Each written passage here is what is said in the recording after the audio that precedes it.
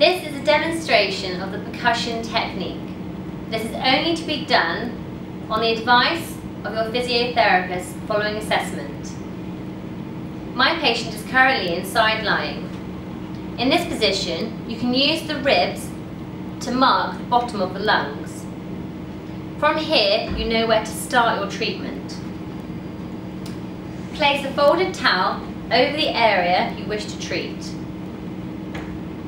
With a cupped hand and soft wrist, you can start your percussion, either on the side or the back. Whilst you're doing this, you need to ensure that your patient is comfortable throughout and they are not breathless.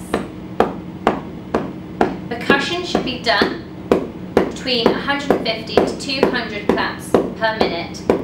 That's roughly 2 to 3 per second. Once you feel you've done enough for the bottom of the lung, you can then move to the middle of the lung. Move your towel accordingly.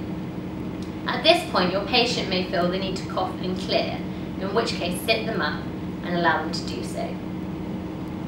Move on to the middle of the lung, again, either on the side or the back, ensuring the patient is still comfortable throughout.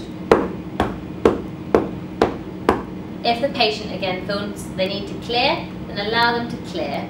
Otherwise, if you feel you've done enough in this area, you can then move to the top of the lung.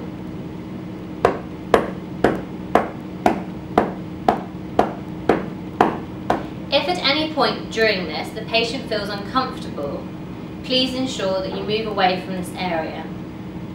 Once you've completed one side and the patient hasn't managed to cough and clear, turn the patient to make sure you do the other side as well. Not only can you do it in side lying, you can do it in sitting. Place the towel across the patient and continue your percussion. You can either do it from behind, working from the base up, or you can do it across the front of the chest.